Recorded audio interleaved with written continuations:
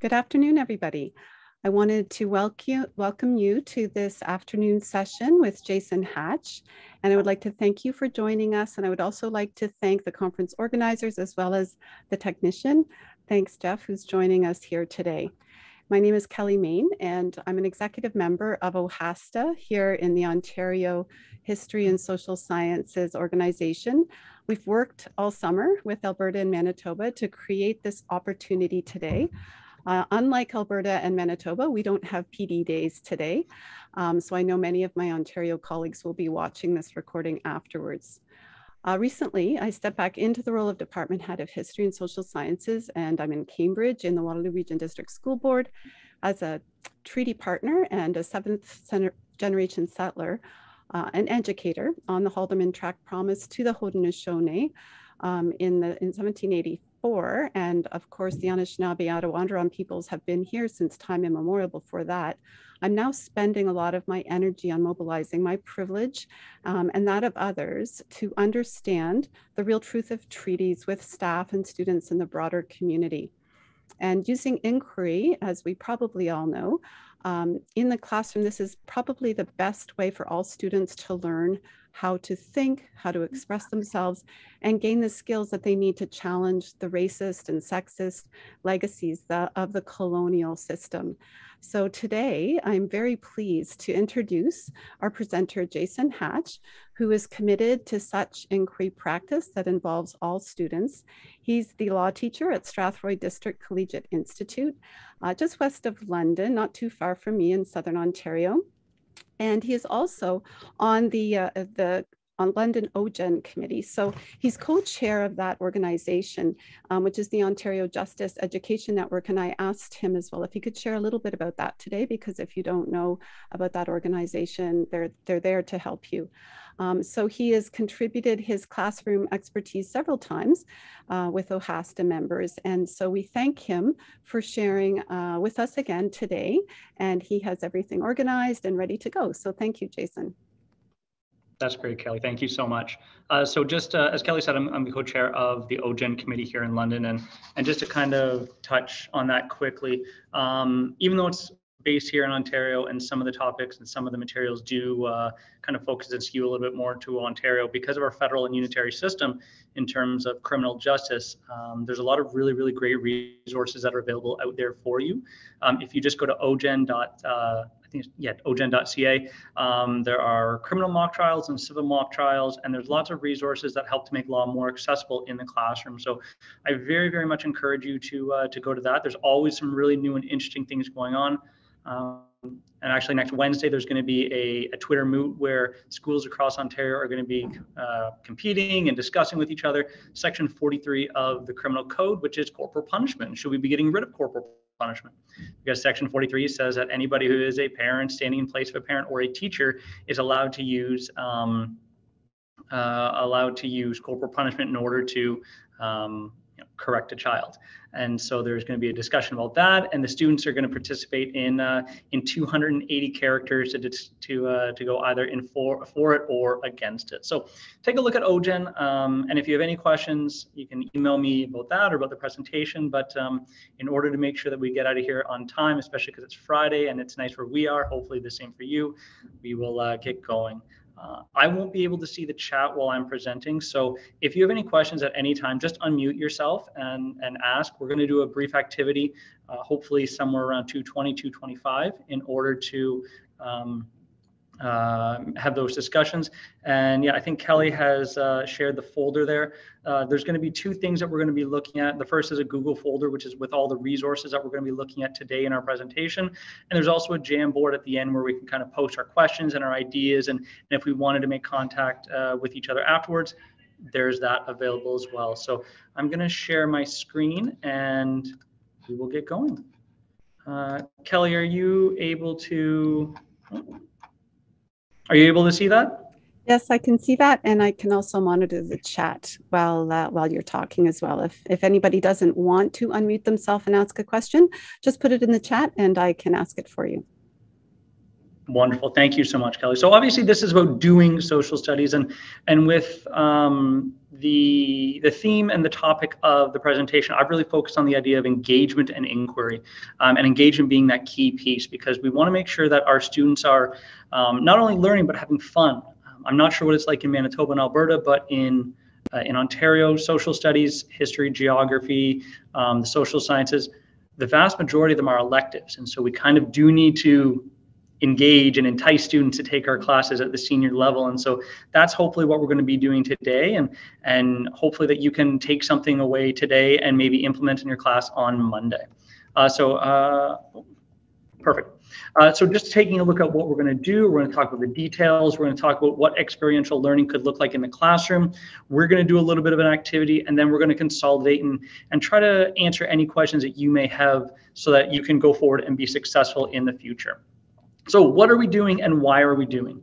The big concept and what we want to take away from this presentation is that we want to create experiences that really mirror what our students are going to do in their professional practice. If our kids want to be geographers or historians or researchers or lawyers, we want to make sure that we're giving them the tools in order to be successful at the next step. And if the next step is university or workplace or anywhere in between, we want to make sure that we're giving them these tools in the classroom so they can develop these concepts and these understandings. We want to make sure that we're giving them real world experiences here in the classroom so that they understand what we're doing in the classroom has value as we move forward. This is just a quote from during some of the feedback that we did with one of our experiential activities with our students. And you can see it there that they see a connection. They see the ability about applying our knowledge rather than just being tested on it or regurgitating it. The students, when we do experiential learning and we get up out of our seats and we actually do stuff, they start to see the value in it and they start to see how it's going to work in their real life.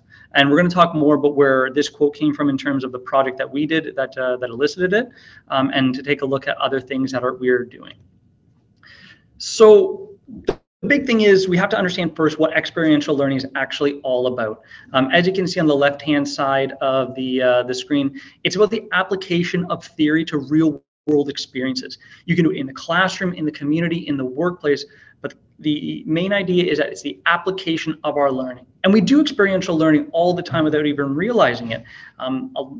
As you know, in education, we like to slap fancy new labels on things that we've been doing for years. And with experiential learning, it's not too dissimilar from that, but it's really making sure we're targeted in what we're learning and making sure that it can be applied in the real world. And if you look on the right-hand side from Carleton University, they've identified some key points about what experiential learning is and why it's important. The thing that I really like is that fourth point there, increases student engagement.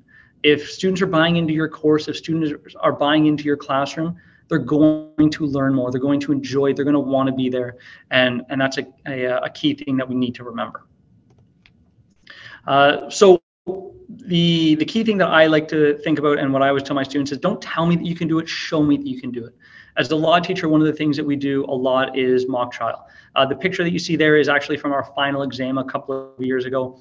We were able to book a courthouse and a courtroom, and we went and actually had, instead of a traditional final exam, we went and did a mock trial. So the students used the knowledge that they gained all throughout the year and they applied it in a criminal trial.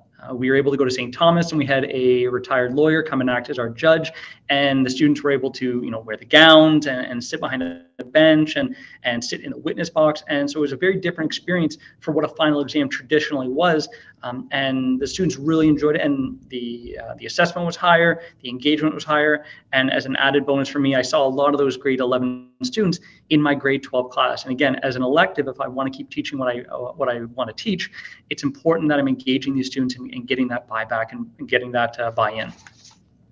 So looking at what can we actually do in the classroom, and this is an important thing because we do it a lot more than we realize, but there's always still more that we can do.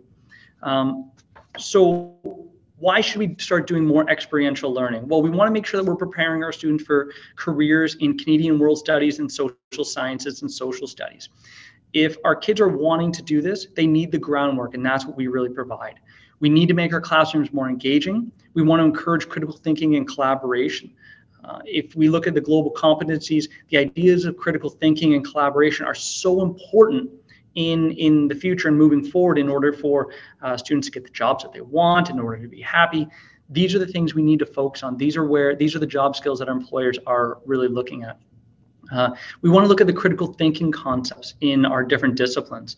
So obviously in history, political science, geography, and law, there are things like historical and legal perspective, legal significance, continuity and change, and interrelationships. Now, obviously, across the different disciplines, there's differences in between what each of those definitions mean, but we want to make sure that we're identifying these thinking concepts in order to make sure that our students are successful.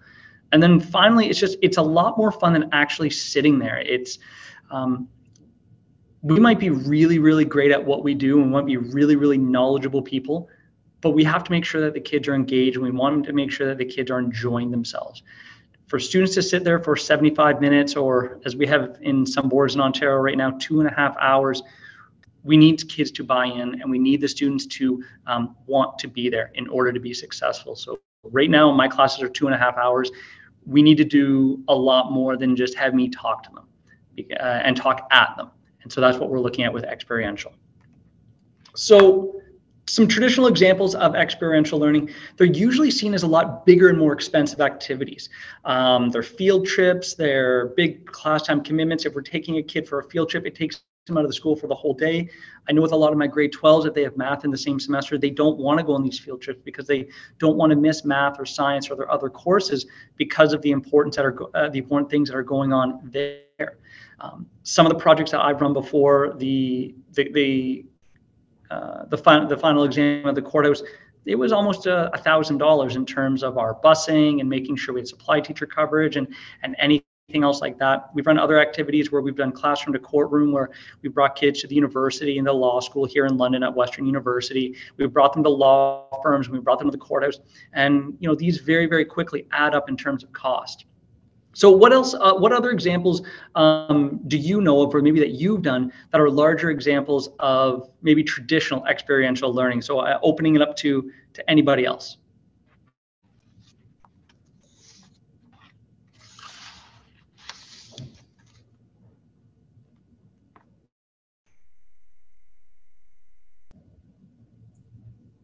I'm just thinking of I'm thinking of the blanket exercise that we did a lot in the before times, before COVID. All of these interactive, especially when we're trying to get the Indigenous content in now, these really important experiences we can't do that involve multiple classes or, leaving the classroom. Absolutely. And when we're bringing people in, we have restrictions on that now, obviously, and there are costs associated with things like that. Anytime you leave a building is very, very expensive. And so that can deter some people from trying to do these larger experiential learning activities. We also have people in the chat. Sorry, Jason, just mentioning in class elections. Yes. Visiting places for water testing and geography. Visiting the courthouses when there is actually a session in progress, and a school of archaeology from one school. Yeah, and those are really incredible ideas, and that's exactly what experiential learning is. And that was a couple of excellent examples. And if you couldn't think of an example, you're probably already doing experiential learning. In history, a primary source evaluation is something that is absolutely experiential, because that's what a historian would do. For geographers, if you walk through the neighborhoods, if you do mapping activities, that's experiential learning. Family studies, cooking and food prep, anything where you have the students doing something that would mirror what the person would actually do professionally, you absolutely are doing that. So again, opening it up to the larger group, what are some examples that you can think of now that might be experiential, things that you're doing in the classroom already that aren't the big time-consuming things?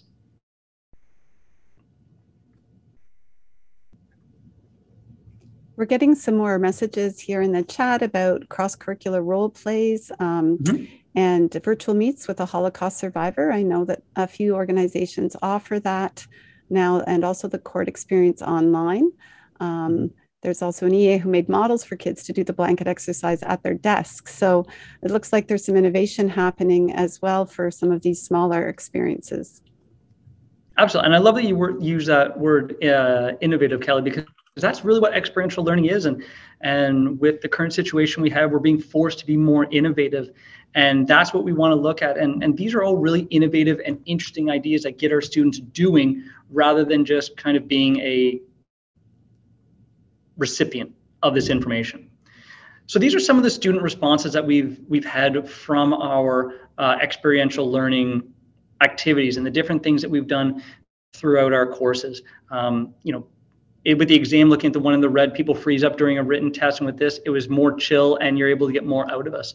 And that's really what we want. We want students to be able to apply their knowledge and really demonstrate their understanding so that they're happy with what they're doing. And so if you can alleviate stress and anxiety going into an evaluation or an activity, the students are going to perform better. So many of our students are also hands-on. They want to be doing something. They don't like to sit. I'm not someone who can sit very well either for a long period of time. So I like to be up and moving around and doing. And I imagine a lot of our kids are that way as well. So that's why it's important to make sure that we're looking at what students need in order to be successful and tailoring our activities and what we're doing to make sure that they're doing that as well. So as I said, we did the exam. These are just some examples of of what some of the students did. We see in the bottom right-hand corner, we actually engaged the police to act as the police witness. The case studies that we use come from OGEN. We used a case where a student or a young person had a gun. Another young person was charged with theft. Another young person was charged with possession of marijuana and ecstasy. And so the kids actually do these roles and they stand up in a courtroom and they act as a Crown prosecutor or as a defense attorney. They act as a witness and they get to engage with each other and see what's actually going on. And they love having the lawyer with us. They love having the police there in order to make it more real. And that's the key thing, is they always talk about how real these activities actually are. If you did want to listen to the cases, we did have them recorded by our communications technology department and in that class. So if you ever did want to listen to it to see what it sounded like, you can go to after our presentation when the resources are distributed, and you can hear the cases. You can actually hear what the kids did and how well they did, and you can hear the enthusiasm and the engagement in their voices and as they're talking to each other. So the big thing that we always have to look at is how can we connect this to the curriculum? And here in Ontario, our social studies and our Canadian World Studies programs and our curriculum has been updated in the last 6 or 7 years into different strands. And the strand in all of our Canadian World Studies documents are called Inquiry and Skill Development. And these are the things that need to be spread out all throughout our course. And these are the things that every evaluation and pretty much everything we should be doing should have these strands in there. Looking at that A2 in each of the politics, the history, and the law, it's all about developing transferable skills. Because even though I have kids who are taking my law class, and I have 4 law classes a year, I might only be sending 1 or 2 off ever in a year to go be a lawyer. So I have to take a look at what are the transferable skills that these other 100 or so kids might be taking away that they can take to their job and their workplace. So this is a good look at how we can tailor our experiential learning to make sure we hit the curriculum connections in Canadian World Studies. But it also exists in all of our social sciences and even our elementary programs. So when we're looking at some of the social sciences, things that the demographics, if we were to do a research tool and use the primary source data from, say, Stats Canada to create a demographic model of a particular area or a particular issue or event, that's an experiential learning activity.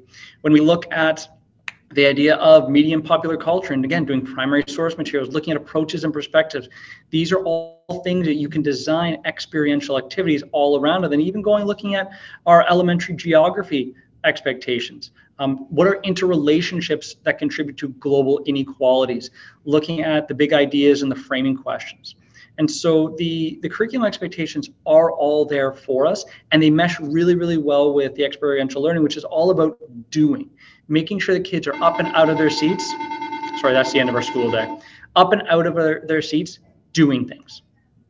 So again, a whole list of things that can be done. If you're running politics or civics related classes, you've probably done something like a mock election or a mock parliament. In history, you could have a trial of a historical person. We can do a mix or a role play, which we're going to look at in our breakout rooms. We've done constitutional conventions. We've redone Confederation. You can do a Paris Peace Conference. We're going to take a look at a Yalta Conference, and we're going to do a First Ministers Conference. So all of these things are all about assuming a particular role and becoming that person and doing that activity and doing that method. So that's what we're going to do now. We're going to take a look at something that hopefully we can take and maybe implement even on Monday or Tuesday as we go back into our classes.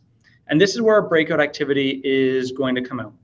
We're going to break up into, I think, 3 groups. Kelly, how many people do we have in the room? We now have 43 people. Okay. Then I guess let's break up into, to make it a little bit more manageable, if we can break up into six groups, please. So if we can break up into 6 groups, and we'll have 2 groups do activity 1, 2 groups do activity 2, and 2 groups do activity 3. So each group you're going to be. Just let me interrupt. Sorry for 1 second. If you could just open up Jason's material in the Google folder I just posted in the chat. This is where the activities will be, and you'll need to have these when you go into your breakout group. That's great. Sorry about that. Thanks, Kelly.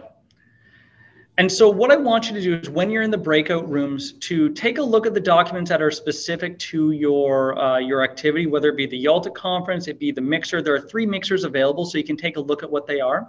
And then the First Ministers Conference. And what I'd like you to do is maybe talk with each other and come up with some ideas about what you liked about it, what you don't like about it, questions you may have for it, things you would want maybe other supports and resources to help make it better, and talk about how we could bring this into our classroom and how we think it could help to stir experiential learning. If somebody could kind of just act as a recorder or a reporter when we come back to have a bit of a discussion as the larger group, that would be really, really helpful. So the 3 breakout rooms or 3 breakout groups, there'll be obviously, like I said, 2 rooms for each of them. The mixers are where you look at a particular historic event. We're doing housing simulations, Seneca Falls, and I'm drawing a blank on the last one. In a mixer, what you do is you assume the role of a historical person, and you then go and talk to other members in the classroom in order to answer a series of questions. So this is really focusing on the idea of historical, legal, and political perspective, understanding why people have acted the way they've acted and done the things that they've done and the impact that they've had on each other. The next one is going to be the Yalta simulation coming from the University of Minnesota. And this is a really fun activity that can be done small scale in one class, or you can blow it up into something larger, where you're going to go as the Soviet delegation, the British delegation, or the American delegation to try to come up with some sort of idea about a post-war plan after World War II. And then finally, there's a First Ministers meeting where you break up the class into the Prime Minister and the Cabinet and their advisors. And then you also break off into the provinces with their leaders and their advisors. And you try to come up with some sort of agreement based on something. And in this case, the one I posted is about equalization.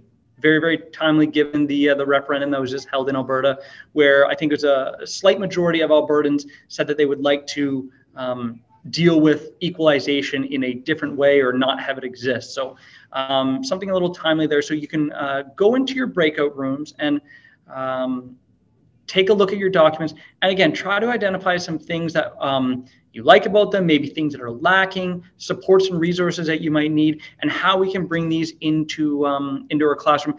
And chat about other things that you're doing, other experiential activities that you're doing in your classes that are successful for you, because if they're successful for you, very well, they're going to be successful for a whole bunch of other kids across our country.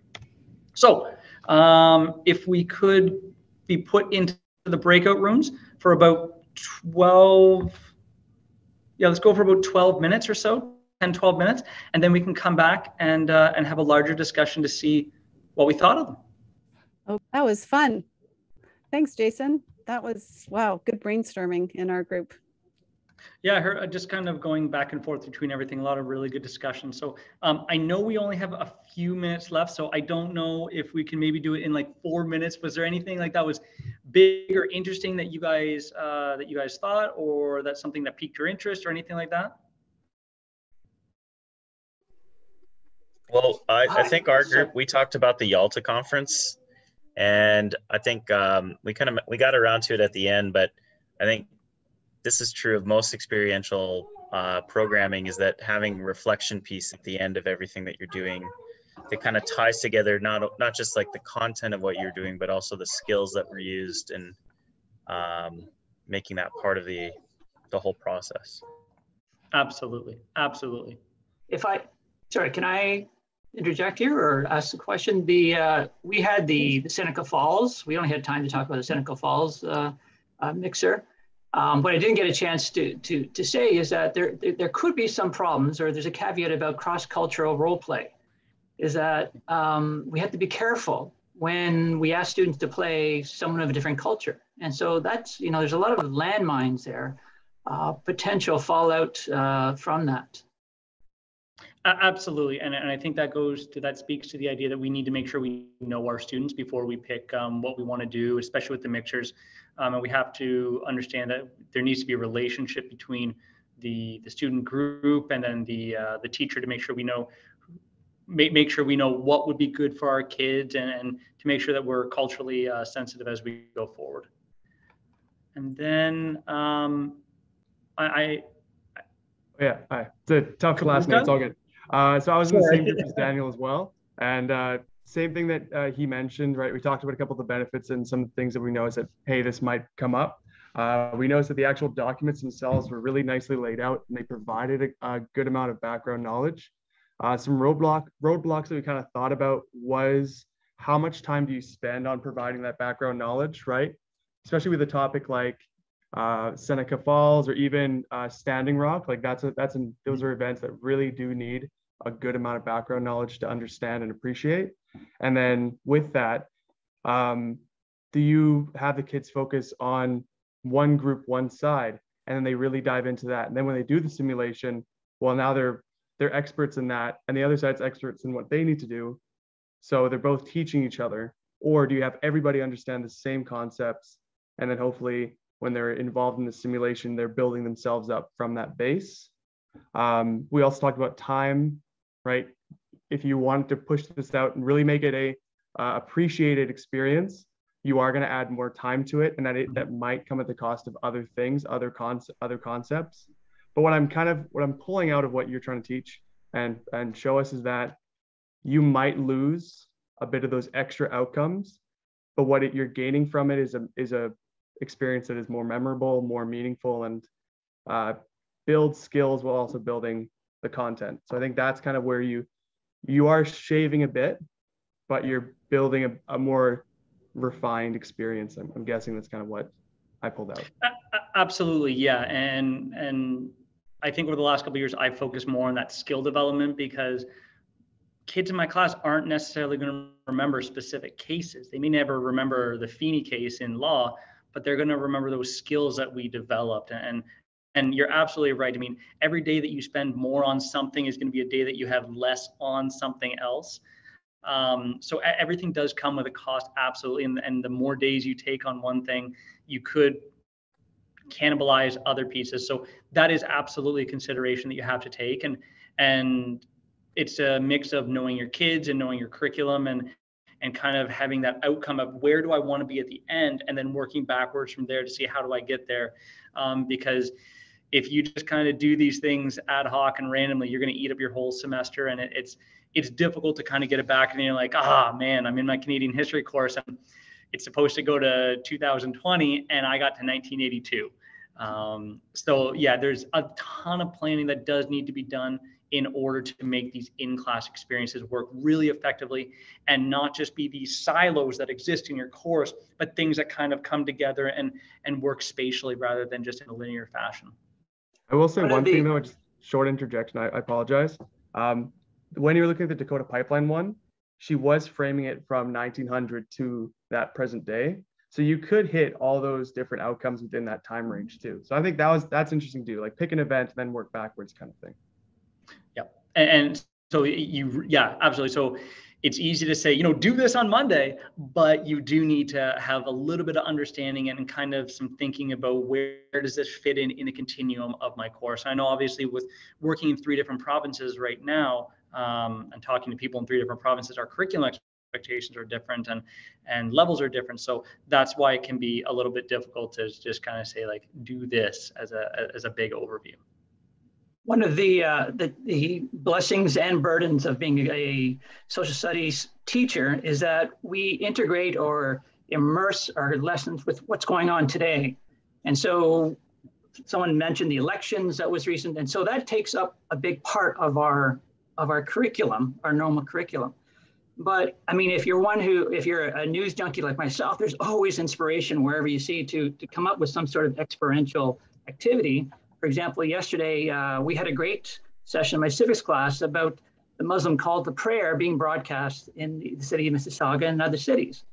And it was a wonderful discussion. And we talked about community and about diversity and about minority groups and accommodation.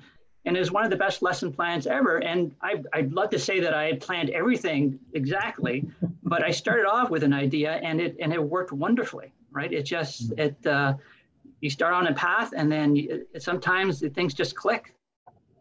Mm-hmm. Absolutely. So thank you for sharing that, Daniel. Just in the interest of time, unfortunately, we do have to move on. So I'm just going to take over the screen again real quick for the last few moments. If you're interested in learning more about experiential learning, there's some links as well that are there. Now, obviously, they are Ontario-centric, but things are there now. In Ontario, our big thing is to have experiential learning leads. So people who are working at the board level who help you. And I make extensive use of Nikita Miller, who's our experiential lead. And she was just in, I think last week with me or the week before. And we're planning another project for elementary schools. So make sure that you're using the people who are at the board. Oftentimes they have money that you can access to, so they can really, really help in a whole bunch of different ways. So you can use those links to help to give you some ideas. There's a Jamboard as well, so you can just put some sticky notes about, what do you want to do, what resources do you need or help do you need, what are you stuck on, and we can kind of create a bit of a community to help each other as we move forward through the rest of the semester, the next year, or whatever it is. So if you do want to connect with some of our colleagues, you can access that material there. And we unfortunately don't have time for questions, but if you do have any questions, you can always email me, j.hatch@tvdsb.ca.